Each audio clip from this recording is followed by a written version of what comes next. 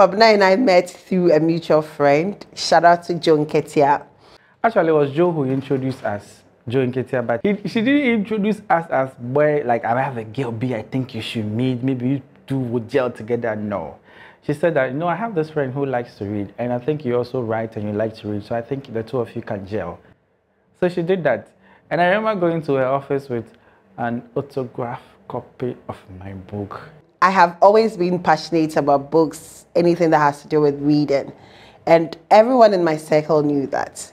So Kwabena also writes books. And then Joe decided to introduce us on Facebook, first of all. So I sent him a friend request. Or I think he sent me a friend request. I can't remember. So from there, we met in person when he came to my office with copies of his books that he had dedicated to me. We became friends, very good friends. We were traveling together, we were having events together. He came on board my NGO as a programs director. One day, I remember, after Kinky Fest, we went for Indies reading. And at Kinky Fest, she told me that, you know what, I'll be coming for the Indies reading. Somehow, when I was seated there about to read, there were lots of people over there, but there was only one person I was waiting for. It was her. And I was checking the time. It was my turn. She was not here. So I started reading. But just when I lifted my head, I saw her in front with her phone recording. That day, I knew in my heart that this was the one. He became my best friend. He was my go-to person for everything and anything you can think about. He knew about all the guys in my life. I knew about all the girls in his life. Because I do film, theater, I do books, I do some NGO stuff, I was still telling God that, look, either I get somebody who does all this or somebody who has no idea at all. So I went to God. Hey, if Fafa only does books, so, God, she doesn't do film, she doesn't do theater. So how can this work? Because I don't want somebody that will only do books, and if I have to go and do film or theater, she'll be like complaining, or she'll be saying I'm wasting time or come home or anything of that sort.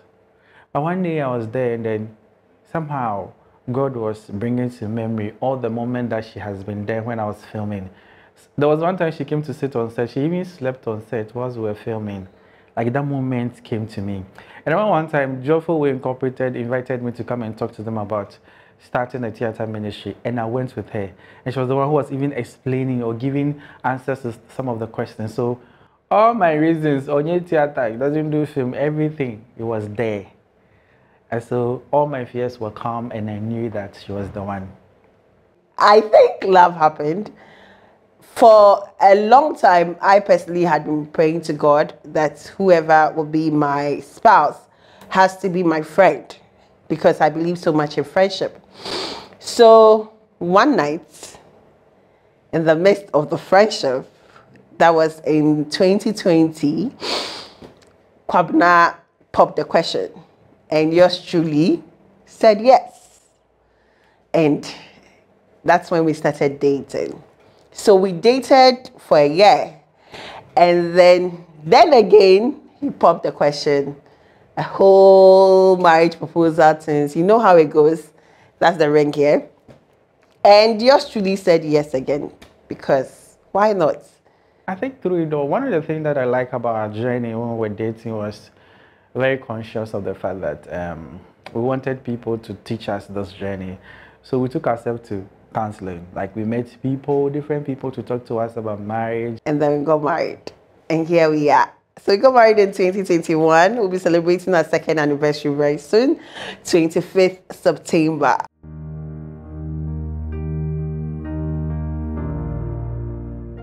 Why did you choose me? No, I chose you because this is going to be interesting. One, I would like to say that one is your person. You know, when you enter, you carry presence. Like, when everybody knows that you're in the room. And the other thing is that you carry warmth, and then you draw people close to you. And like, you care for people a lot. So I knew that, hey, I'm covered, I'm sorted. I mean, if there is something that I have to take care of that I can't take care of, I know you can take care of it. Oh my God, and I think the first time I heard you pray, I'm like, hey, this is the woman going to be in my house. Oh God. I'm covered. Also because, I mean, whilst we're dating, not that I was monitoring, but the way you supported the work I do, doing film, doing theater, writing books. I give my books to you to read. I mean, you give feedback, and sometimes you have to write the questions for the book. So I knew that, Charlie, I'm covered, I'm sorted. Would you want me to answer the same question? Well, I think it's a lot of factors, just as you Okay. mentioned. It's how well we work together. It's also the friendship, who you are. You're such a... I don't want to sound so like cliche, like how most people do when they write something, they come and write deep. Right? All I want to say is you're so deep. It's like God has given me a well, and every time I dig from the well, I get this, I get that. Oh wow. It's like, so I'm a well of living water. yes, baby. Your turn. I have to go now. Okay. At what point did you realize that you wanted to marry me?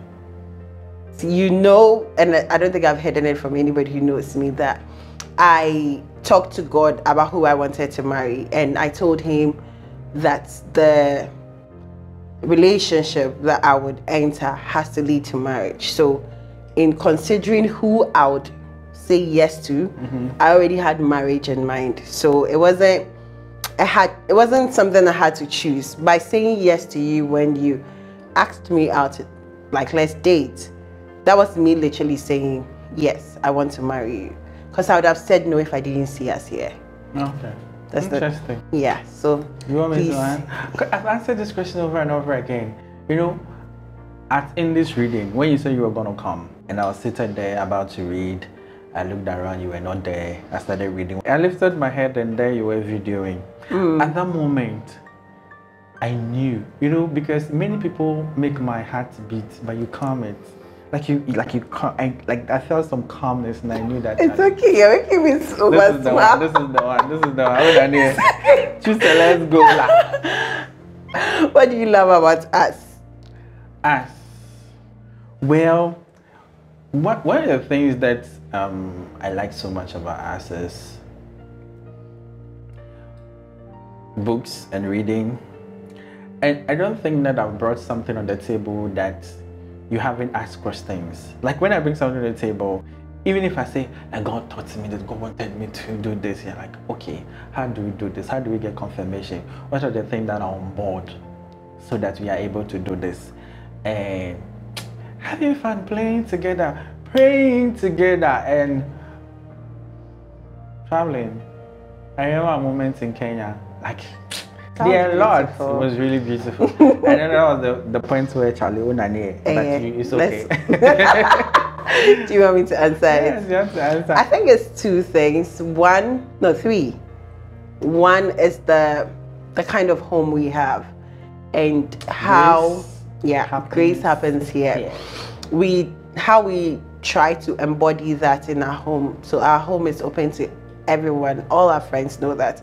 When you come in, you find peace, you find love, you find covering. The second thing is our friendship. Yeah. I love how we can stay up in the nights, just chatting and laughing, and the little games we play. I think the third thing is, as you said, loving each other to the point of supporting each other's dream.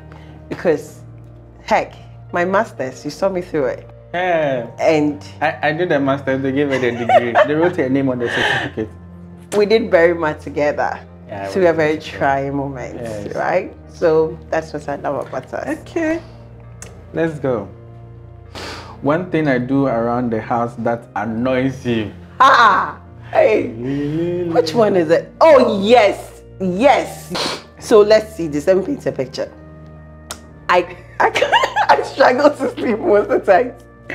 But it's like, it's the ease with which he sleeps. I'm like, God, why can't that be me? It's annoying because you want to sleep, but sleep is not coming.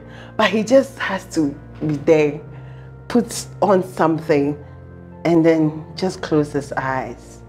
He's in the heavens. And I'm there now looking at the sky. So most of the times, you know what I do? That is why I love waking you up whilst you're sleeping. See, the Bible says that he who God loves, he grants sleep. Oh, wow. It's a gift from God, though. It's a gift from God. Well noted. I'll take it up with God. One thing that I do around the house, you want me to answer this? Yeah, because I think I already know the answer though, but... What will it be? Oh, no. What will it be? Say Why does it have to be one? I have like 4 it. Say it. or 5. Say it. No, I'll start from the bathroom. So you have hot water, boiling water. Oh, Why man, did I know you come and say let's bath. When that thing I put, I'm practically burning. No, Are you yeah, a foul? exaggerate. Hi, God. Exaggerate. No, really exaggerate. I'm not Every time, exaggerating. like, you can just set me We are in up public. Please, let's stick to one. I have Who is another picking one. this? I'm the one picking this. Ah. But that hot water thing there, it's not cool. What do you think is the most challenging moment in our marriage? Challenging moment in our marriage. I think for me, it will be a prayer we have said to God. That's not every time that we find answers to. One of them, one of the prayers we prayed was that before God, when God gives you an idea, God should confirm it. Even before I come to tell you that I have this idea, you should know. Like when I get it, God also told me the same thing. And I remember this, God answered this prayer once. Yeah. When we were in church during fundraising. Yeah. When from home, we had decided that you're going to give this amount. And I was up there in the ICT room and you were down there. And all of a sudden, like during the service and everything, I had an idea that we should give a certain amount. And just when I think I tested or I said something, and you mentioned the same amount, and I knew that God was speaking to both of us. But there have been moments where I've heard, like, I want to do this, but you haven't, and you're not sure, like, and there are moments where you also want to do something. So I think for me, it will be, because we want to do what God wants us to do, the challenge will be, like, Charlie, what is God telling you concerning this?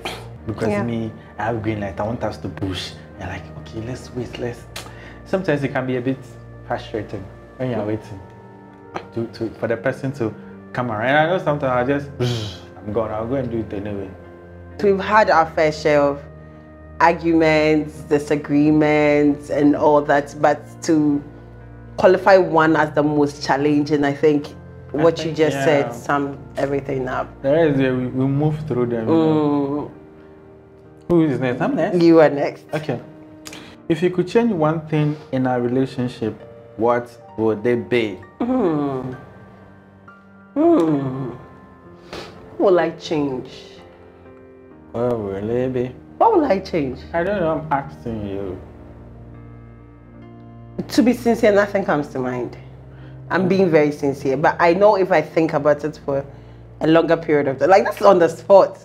Yeah. So can you answer? Then I would answer. If you could change one thing in our relationship, what will it be? So I can think about it. No, for me.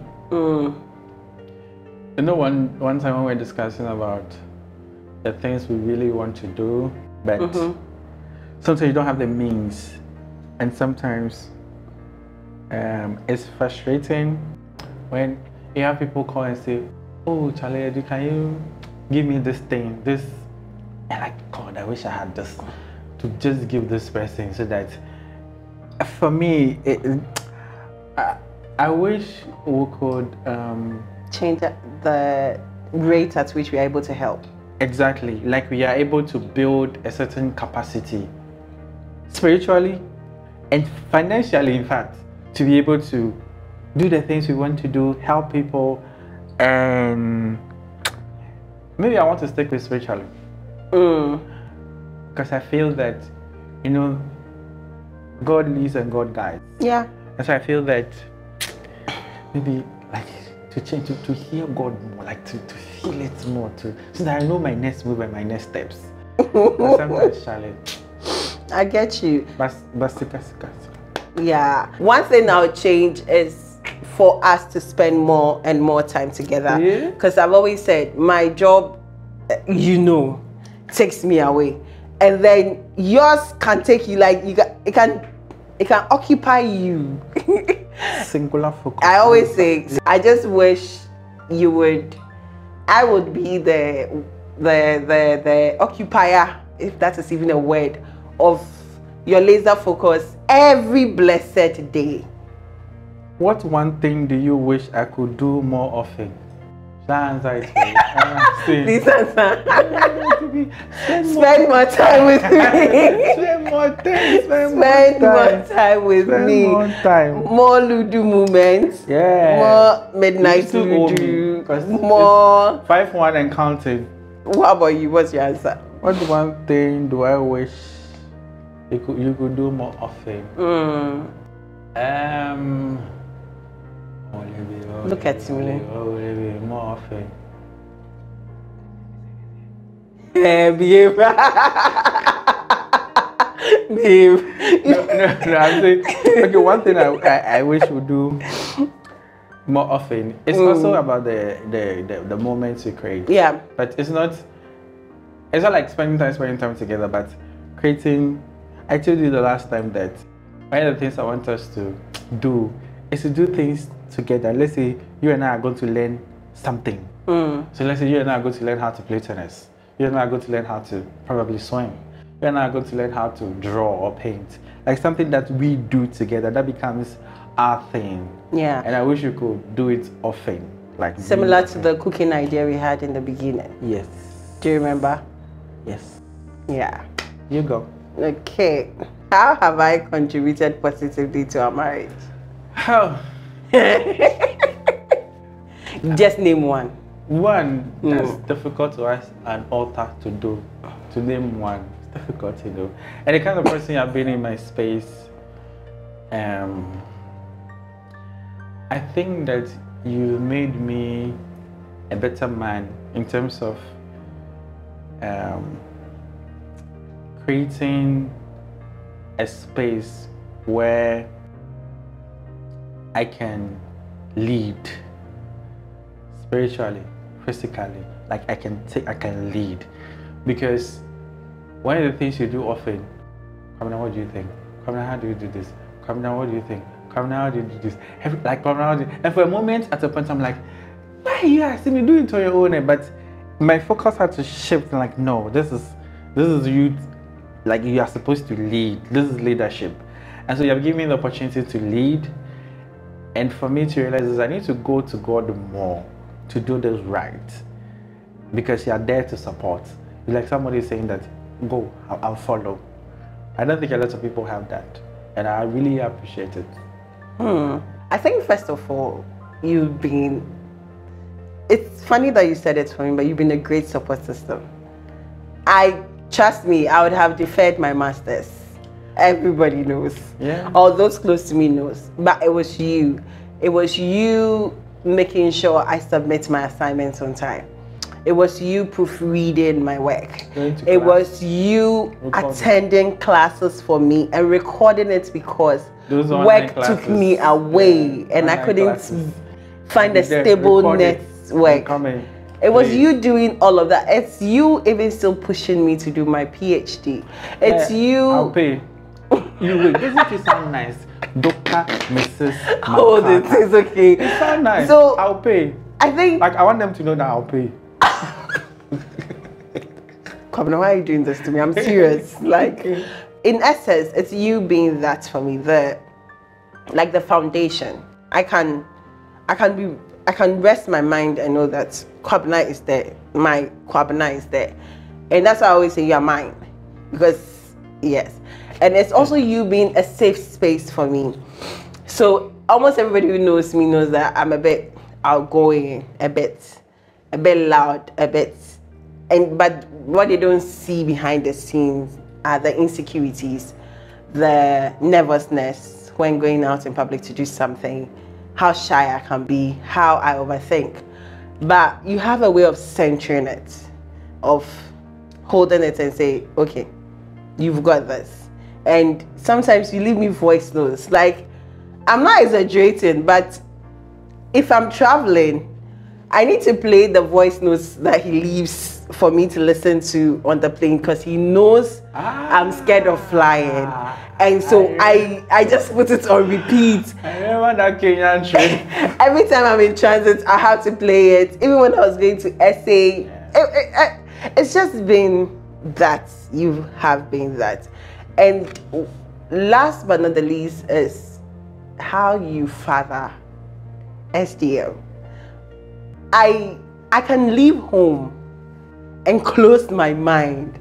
I go to work and my colleagues ask, so who is at home with Sam? I said, his father is working remotely from home.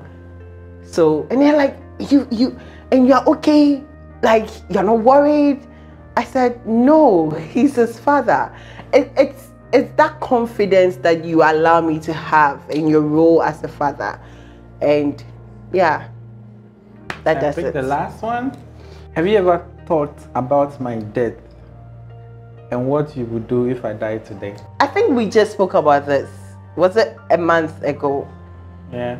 A month or some weeks ago, we literally spoke about this when we were talking about the wishes of someone very close to us. And you said, this is how you wanted I get it. to be honored when, like, these are your wishes when it comes to your death. So I have thought about it. I have thought about what I do.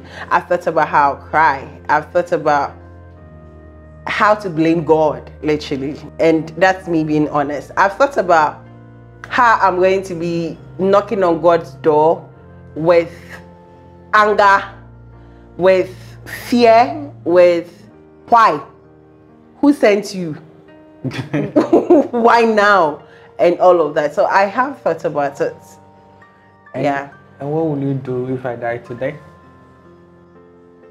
I don't know what I'll do, but I have a feeling it will be a bit similar to how I behaved when my mom passed on. I think that is a pattern that I need to work on. I tend to be okay in the moment and sing praises. Then after the coffin is lowered, I tend to go crazy.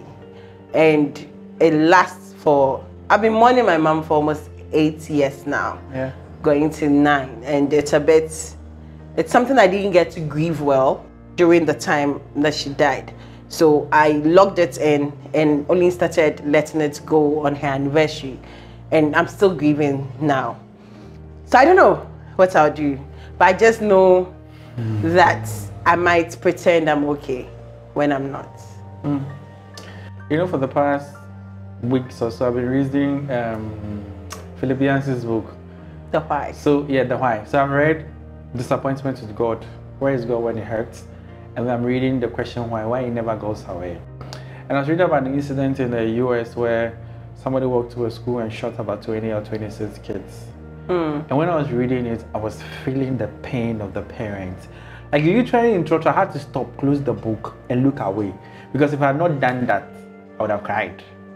Like something that is so distant away from me.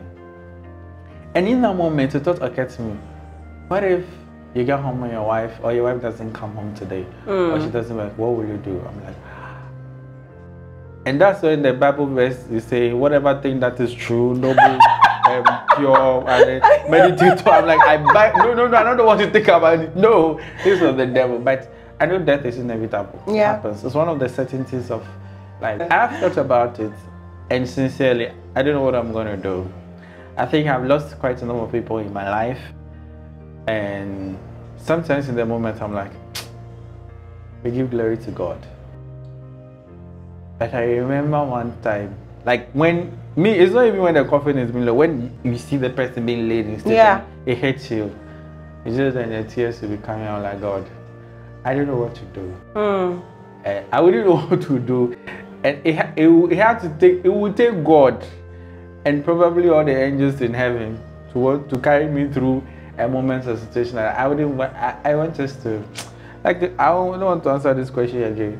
I want us to grow together, like be there when SDM is going. When he's married and he has kids. Yes, like grow together, because the truth is that I lost both of my parents. Yeah. Your mom is not alive. And so I'm hoping that we go to a point where our children, or we'll get to see our grandchildren. Yeah. You get the point. So basically that is it. But let's go do, then we all go film. Then, Yes. Yes. No, I was just going to say that. I was just going to say that unless he. But I'm hopeful that he lets us grow to the point where we fix each other's teeth. You know that when you're watching those movies, but and also the kind people, of death where you see it coming. Yeah. And it's comfortable. Like you see, like you know, you're being called, and you appreciate like this. The person is going like, okay, God, thank you for Yeah. the moment spent with this person. Yeah. And all that. So yeah. May he do it. Oh, Nani. Yeah.